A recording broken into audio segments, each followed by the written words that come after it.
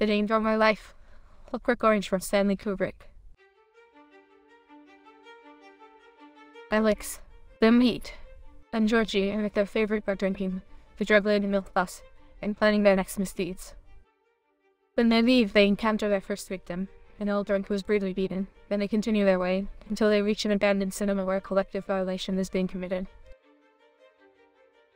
Alex and his companions break into the scene, but not to save the victim, but to punish the attackers, Billy Boy and his gang. After a fight, Alex and his team win and flee euphoric. With exacerbated desires of violence, they steal a car and driving recklessly and causing accidents arrive at a house. They decide to attack their tenants, a writer and his wife. They knock on the door and lie, telling them they need to make a call because they had an accident. When they manage to enter, they cover their faces with false noses, hit the man and rape the woman. While Alex sings Singing in the Rain.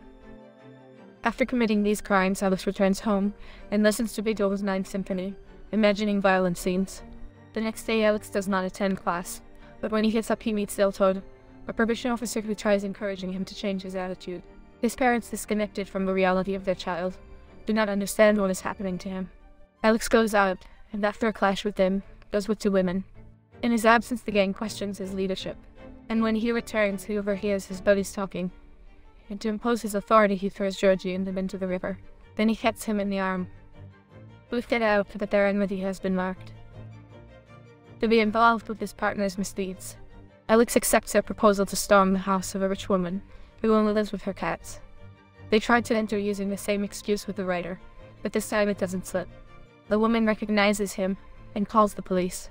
Regardless, Alex bursts through the window, and after a struggle, he murders her with a statue. When his classmates come out, they wait for him at the door. The gym hits him with a glass bottle, leaving him temporarily blind and sore. Unable to move, the police arrive and grab him.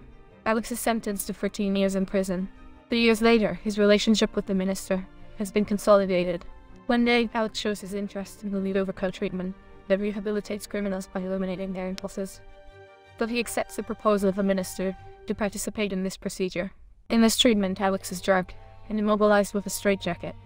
They put a headpiece on him and clamp his eyes open so he can't close them when they present images of extreme violence. Over time, he begins to feel bad. The scientists claim that the drug causes paralysis and terror, leaving the patient completely vulnerable.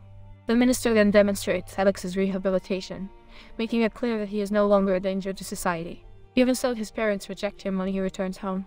Alex wanders alone in the street when he runs into the beggar he had hit years ago. The beggar, along with his friends, beats him up. The meeting is interrupted by two policemen. They turn out to be Jim and Georgie, but they are still criminals.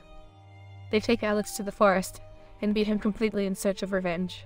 When he manages to escape, he asks for help at the nearest house, which turns out to be that of Frank, the writer he attacked years ago. Now, widower and paralytic, he does not remember Alex and helps him. However, when the young man sings again Singing in the Rain, Frank recognizes him and decides to take revenge. He slips him a sleeping pill and plays the Ninth Symphony. As the treatment, this makes him suicidal.